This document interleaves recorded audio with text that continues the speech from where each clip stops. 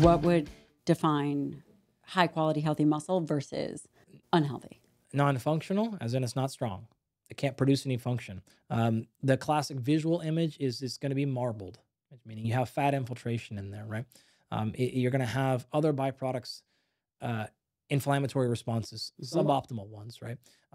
Typically sensitivity, beta-adrenergic receptors, hormone, basically every hormone receptor is either way dialed up or way dialed down, right? So insulin, anabolics, estrogens, like all these things are typically off.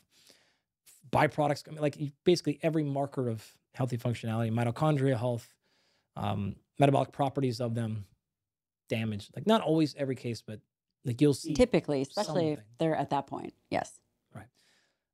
So let's go back to say, like, I don't think that's true. However, I don't think there's a strong argument that once you in men get past about 20 to 21, that getting any more will exceedingly increase your health span. I think that tapers off. I do think from 14 to 21, 22, it helps. Going from 22 to 25, 22, like 25 is a lot. That's really big amount of muscle. I don't think you get any healthier there. I think at that point, now we're looking at other aspects of your health, your metabolic health, your VO2 max, your lifestyles, your mental health, like your sleep. Okay, great. That's not the case though for strength.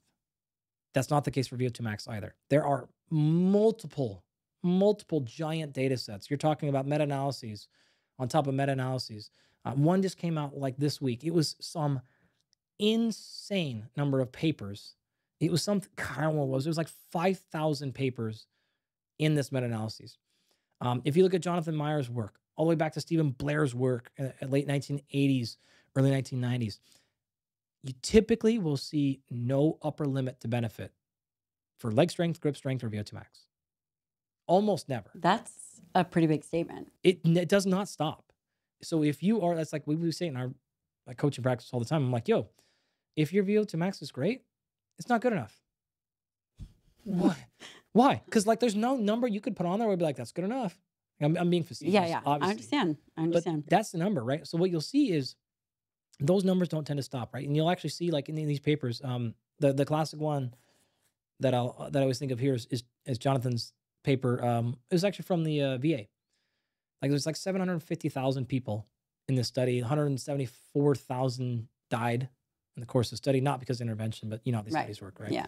So it's hard endpoints is the point. Like who lived, who did not die, or who did.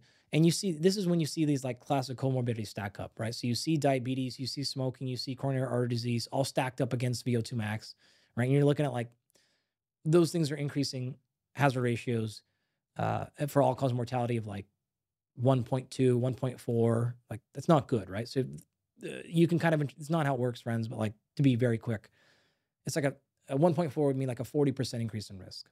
It doesn't mean like 40% chance you're going to die, but like it's so don't overinterpret that. But you stack the VO2 max numbers up, instead of being 1.4, it's like 2.6, 3.8, 5.2. Like the numbers are dwarfing. Yeah. Smoking. They're dwarfing diabetes. They're dwarfing stacking those things together, right? These numbers get large. And in that, you go from so imagine, think about it this way.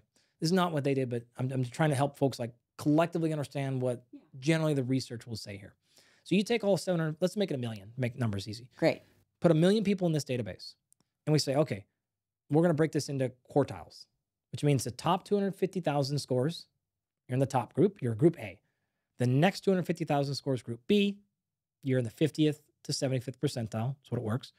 Bottom three, 250,000, you're in the C group. That means you're the 25th there. And the bottom. Not doing well, friends. Means you're the bottom 25th percentile. Bottom 25th percentile means 75% of people are better than you. That's what it means, right? All right, awesome. If you're in that bottom group, if you go from the bottom group to the second highest group, that C group, right? You're still 30th percentile. 70% of people are still higher than you. You're talking about risk reductions of half. You're cutting your risk of dying in half by going from just the terrible group to the still terrible, but not as terrible group. Like that's what you're really talking about. You can pull different papers and you'll see different numbers there, but like you're getting the same general point. Some break it into quintiles. So, 20%, 20%, 20%. Some do 25%.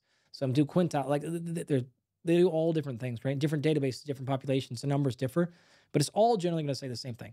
If you go to the top though, and you say, great, let's stop the group at the 90th percentile. Those that are in the 90th percentile and compare those to the 99th percentile, you still see Wow. less reduced in the 99th percentile, and it does not stop. And so even going from 90th to 99th percentile still confers a survival advantage for VO2 max. And the same thing has been shown in grip strength as well. So there just appears to be no upper limit to benefit at the population level, like very clearly at the population level, to continually getting stronger and then getting your VO2 max higher. And I mean, that's a really important statement. This Yep. idea that cardiorespiratory fitness is extremely important for overall health, longevity, Yeah. improvement in all I cause would literally say mortality. there is almost, outside of having an infection or actual acute disease, there's just, I can't make an argument for anything else being more important for how long you're going to live. Of the controllable factors, nothing is going to beat that.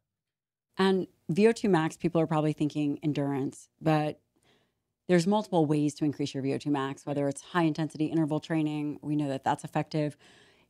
Now, I've read a few papers, there's not that many, and maybe there's more now, the relationship between VO2 max and skeletal muscle. Have you, I mean, so as a trained geriatrician, what we would look at is, in terms of VO2 max, we looked at papers and data sets that really, it seemed as if that the more healthy skeletal muscle mass they had, the better their VO2 max was. Okay, so that's a manipulation of math a little bit. Okay. So VO2 max is measured in a metric with liters per minute. So how many liters of oxygen can you bring in per minute? That's absolute VO2 max, right? Typically, we talk about VO2 max expressed in a relative term, which means milliliters. Now we've gone from liters to minutes, so you got to do a little bit of unit conversion, but it's milliliters per kilogram Per minute. per minute. And so by default, bigger people have a more skewed VO2 max, negatively skewed, than smaller people. This is why, like, if you take an NFL player, not even that, like just a guy who's over 100 kilos, you tend to like get a false sense of their VO2 max being lower than it actually is, because their body mass is being the denominator. It's getting them smashed. So it's actually not a linear thing. If you look at like powerlifting and weightlifting, Olympic weightlifting, you don't just see like who's the best lifter, take your body weight and divide it, or take your however much you lifted divided by your body weight. You have to actually correct for it because it doesn't scale that way. Like a strong lifter who's your size, 70, 60 kilos, 50 kilos, something like that, you lifting double body weight's not that hard, but somebody who's 100 kilos lifting double body weight is really damn hard. Totally. It scales that way. So VO2 max plays a little bit of that same game. Bigger people will get falsely represented as smaller VO2 max because everything's being divided by their body weight. So if you're looking at relative, you're gonna lose. Like the math is gonna get you a little bit there. In addition, when you're smaller, you're physically total body mass, you're less likely to have. When you're smaller, you're more likely to have a better body composition, just because it's hard to be 120 pounds and be 50% body fat. But you can do that at 280 pounds, like pretty easily. Yeah. So it's really, really hard. So most likely, smaller people are generally most likely leaner in those equations. So you're misrepresented. I'm glad I asked. Yeah. So what you're saying is there's not a direct correlation between skeletal muscle mass or even healthy skeletal muscle mass and VO2 max performance. No, there is. Oh, there is. Oh, for sure, there's a relationship there. Okay. No question. You will not see somebody, I'll put it this way. If you go the inverse here, you run a counterfactual, you will not see somebody with a VO2 max of 75 with unhealthy muscle. No way, right? Because VO2 max is two parts. It's central and peripheral, right? It is, the equation for that is your cardiac output, which cardiac output is two components. Your heart rate, so how many times you can pump, multiplied by your stroke volume. How much blood comes out per pump. Okay, that is heart. That is cardiopulmonary. I have to be able to get things in. So this is where back size, lung size matters. I have to bring air in. I got to get that oxygenated air, cardiopulmonary, into my heart. I got to get that thing pumped out. Okay, then the second half of the equation is AVO2 difference. So it's the difference in oxygen between the arterial and venous side, which is basically saying how much can actually extract into skeletal muscle. So if you have bad muscle, low capillary density, poor ability to use it, poor mitochondrial function, you have a backup of oxygenation. So we start running, we have to kick over to anaerobic side. Then you're going to struggle to handle that side of the equation. So it is two components to it. And there is no way to say you can have dysfunction in one side and still have a high total. It's half the equation. It won't be there. So you can be okay, just like you can have really great muscle and poor cardiopulmonary side and be okay. You do the opposite, but you can't have great and be terrible in the equation. Same thing to say, if you take somebody who's got a VO2 max that's low, and if all you do is train their musculature, you can see huge improvements in VO2 max if that muscle quality is really, really, really poor for that exact reason, right? If it is an oxygenation, and think about it this way too. Imagine going upstairs. And if you're going upstairs, by the time you get to the top, you're like huffing and puffing. You're like 70, 80%. It's probably not because your cardiovascular system is unfit. It's oftentimes because your legs are weak. Why? Because every step now took 70 or 85% of your 1 rep max.